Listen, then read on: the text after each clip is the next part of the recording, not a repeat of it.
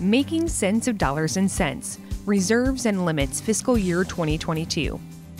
Being able to cover unforeseen expenses relies heavily on having the means and the funds to support a response. For the City of Dubuque, its robust general fund reserve and modest statutory debt limit are two of the many factors that help the city in a strong financial position to respond to crises and associated costs. The city has maintained a general fund reserve, or working balance, that is projected to stay above 20% at least through fiscal year 2026. Having ample funds in reserve allows unanticipated expenditures to be met immediately. The city also maintains a healthy debt balance that falls well below its statutory debt limit. Today, that debt sits below 50% of the limit, which is less than several Iowa cities, including Sioux City, Des Moines, Davenport, and others. It's part of the city's plan to be at just 18% of the limit by fiscal year 2031.